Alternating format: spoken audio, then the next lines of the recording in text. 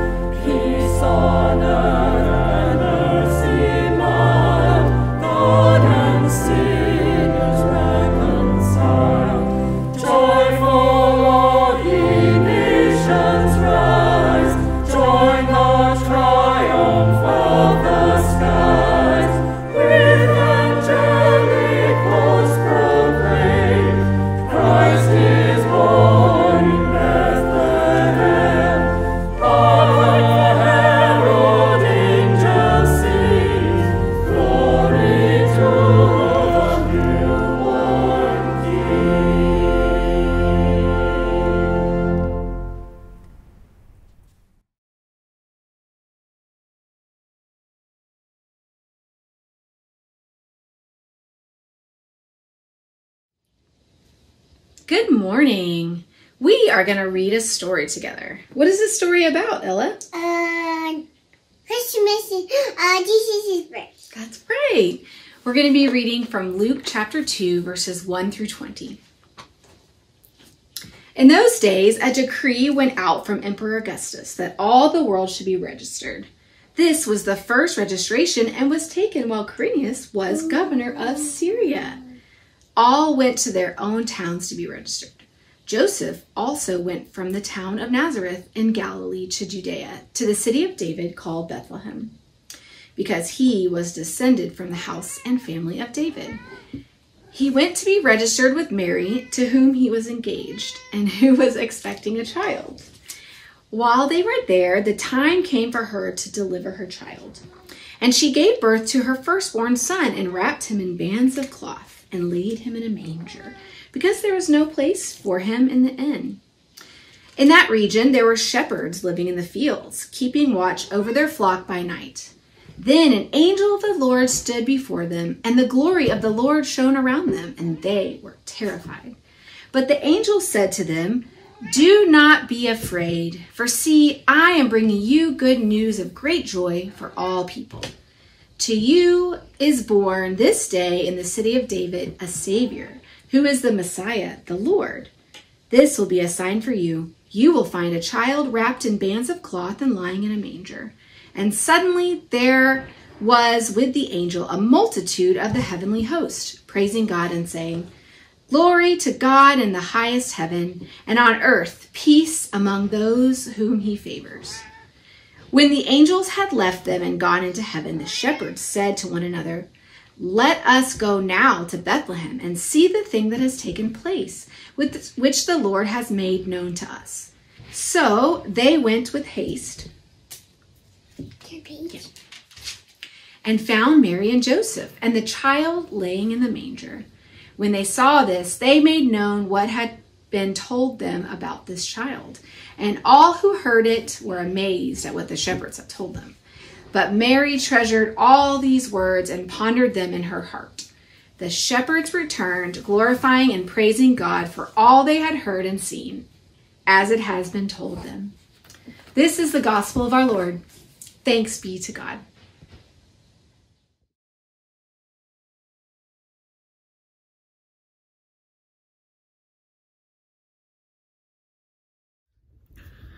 Our text this morning is a wonderful text, one of the better known texts in Scripture. So this morning I want you to approach it a little differently with me. I want to play a little game of what if with you. Let's think of this story as a screenplay this morning, the screenplay for the Christmas story. And if you were God, how would you write and direct this screenplay? What would your version of the Christmas story look like? If I were God, which I realize is a most difficult and dangerous what if to play, but if I were God, this story this morning would look quite different. For starters, the location would be totally different. A stable in a small town that has little political power, that won't do. I would have cast this story in a different location. Perhaps somewhere near Vatican City, in a hostel on the outskirts of Rome, close to the religious powers of the day. Or maybe in a penthouse in New York City, downtown near Wall Street, near one of the world's financial and cultural centers. Or maybe near D.C., a political capital. Or maybe I would have put it right here in Austin, the Third Coast, the live music capital of the world. This certain story would have certainly fit in with our entire Keep Austin Weird vibe. Or if I were just going for the beauty of the moment, maybe a beach in Spain or in a little cabin near the foot of one of the Rocky Mountains in some small town. But no, we get a stable in the middle of the night in Bethlehem. The casting? Well, the casting is way off. There's a lot of changes I would make here. Let's start with Joseph. For Joseph, I know exactly who I have in mind. Joseph will be played by Robert Redford. You can take your pick of Robert Redford as Dennis Finch Hatton from Out of Africa or Hubble from The Way We Were. Either can do. They both show man at his best, both masculine in the best sense of that word, but also compassionate, tender, and caring. Truly the ideal man. I'm not so sure about Joseph from Scripture. Sure, he comes from quite an ancestor, quite a lineage, but with Ancestry.com, all of us could be related to somebody impressive. All we've got to do is pay a fee and click a button. So this Joseph, I don't know if he'll do. He has the lineage, but he's also so silent. He's so passive. And from what we think we know of the story, he's so old. There doesn't seem to be a romantic side. He doesn't have any of the infamous lines like, see a kid. And he doesn't have that aura that just instantly melts you and makes you trust and like him. Certainly, Robert Redford is a better Joseph.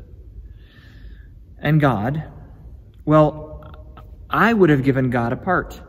In our story, God is so silent. I mean, even when it comes to the shepherds, it's the angels who do all of the talking. In our biblical story, God remains largely behind the scenes. Not in my screenplay. In my screenplay, God is going to be very active. And I know exactly who's going to play God. Viola Davis. She is the perfect tension of beauty and strength, love and justice. A voice that is clear and direct, and she has a presence that is felt through the screen. A charisma that is beyond compare. It's almost intoxicating. And in my screenplay, I'm going to give God some lines. God would make things very, very clear. We would know what was going on. We would know who was in control and what this was all about from the very beginning. And Mary? Well, the Mary of Scripture has become so iconic in our minds that it almost seems unfair to mess with her. But if I'm honest, I'm not so certain about this Mary. Young, truly too young to have a baby, vulnerable, silent strength. It's all worthy of admiration, but it's not how I would cast it. Mary would be cast as Diane Keaton from Annie Hall. Sophisticated, smart, brilliantly witty, a knockout, the type of woman who commands a room. Mary would be in control, and we would still just adore her. And Jesus, having 2 children who were once newborns, here's what I can report about babies is they're really difficult. They don't sleep through the night. They get cranky at the worst times. They never communicate clearly. They don't understand or even comprehend direction, and they require a lot of care and a lot of work. And then they become toddlers and tweens and teenagers. It's a lot. They take up a lot of time. They take up a lot of emotion, and they take up a lot of energy. So maybe in my story, I'm just going to scrap the whole baby bit. I'm thinking of some sort of grand entrance where Jesus is already through the newborn, toddler, adolescent years. So in my story, I want to cast Jesus as Lin-Manuel Miranda, someone who just shows up on the scene and suddenly he is the most creative, influential person the world has ever seen. Suddenly he appears from nowhere and we are all just hanging on his every word. My story is not going to include shepherds. They have no place. For starters, they're filthy from being out in the pasture working all week, and they would be very easy to discredit. Who's going to believe a bunch of shepherds? So in my story, I want the messengers to either show up during like a meeting of the UN to all the world powerful leaders, or the editorial office of the New York Times, or maybe even a house full of social media influencers on TikTok. And that's my Christmas screenplay. The story is set in a powerful location. Joseph is the ideal man, masculine, tender, and caring. Mary is the iconic woman, smart, certain, witty, a knockout. God is present in a way that displays leadership and care. Jesus arrives on the scene full of wisdom and full of power, and the world would instantly know because the world's powerful people would know from the very beginning. The problem is God's screenplay is so vastly different. God's story takes place in Bethlehem. It's a biblical city, but it's not one of the more important, powerful cities. It's the type of place that you are from in terms of, I'm from there, but not anymore. Beside Bethlehem, the story takes place in a stable. And maybe that was the only place they had to stay, but we make it way too pretty on our Christmas cards. We miss the mess of it all. Animals lived here, so it's not tidy. And then we get to Joseph, and he's really a bit player in the story, actually in the entire Gospels. We assume that he's an older gentleman. He comes from quite a line of people, but there's very little written about him. There's Mary, who I think is stronger than we ever show. For starters, she's a young woman who has made it through a pregnancy that made her an outcast. During the pregnancy, she makes a long 3-day journey to visit Elizabeth, which is no small feat for a young pregnant teenager. And then here we find her giving birth in a barn. Tradition tells us that she is young, way too young for this role. She will grow in faith throughout the story, and she will be one of the most faithful followers. But at this point, she's really unknown. As for God, well, God doesn't even really make an appearance until maybe the very end of the story. The whole baby thing, it's a huge risk. A God who will require diapering, swaddling, and nursing. And the shepherds, the no ones of society, they're going to be the first ones to know. This is completely illogical when you start to think about it. This story that we're celebrating this day is too ordinary, too common. And year after year, I am stunned by it again. Stunned by this ordinary story that contains and births God. I don't know why I let it surprise me every year. After all, messing with the ordinary seems to be one of God's very favorite tricks. The ordinary seems to be God's favorite paintbrush. Normal people seem to be God's tool of choice. It shouldn't surprise me.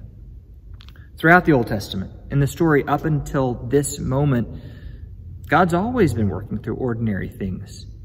Donkeys, bushes, fleece, ladders, dreams, breezes, rain, smoke, and fire. And it seems that God does some of God's best work with the ordinary. And maybe that's the gospel for us this Christmas morning. God uses the materials of everyday life. God uses the very emotions of our existence. God uses us. God's love is found in the ordinary, everyday things. The Christmas story is just one more reminder in Scripture to pay attention. Pay attention to the ordinary. Pay attention to the common. Pay attention to the human. Because if you pay attention to those things, you might find God. One of my favorite plays is Our Town by Thornton Wilder. One of the central characters in the play is a young lady, Emily. In the play, Emily passes away as a young girl. Upon arriving in heaven, she goes to the character in the play who is set to resemble God. She asks this God, this director, if she can go back and relive one day of her life, just any day. She is given the wish, and she returns to observe her 12th birthday. While she watches the day, she is stunned by the beauty of it. There is so much around her. She notices the goodness of life, the richness of each and every moment, how sacred, how beautiful, how wonderful each moment really is. When she returns from observing the day, she asks the stage manager, the director, if anyone ever notices the goodness of it all. He replies with a most sad and telling comment. No, saints and poets, maybe they do some, which means that most of us don't know it. We need to find ways to become saints and to become poets so that we can notice the goodness, to find God in the ordinary moments that we often pass right by. Christmas, God's screenplay, is just one more reminder that we should not miss the goodness, the godness of each and every moment we get to be alive. As we celebrate today, may we be present to each and every moment, pay attention to the ordinary, to the common, and to the human, because it's here that Christ was born, and it's here in these things that Christ is most likely to be reborn. Amen and amen.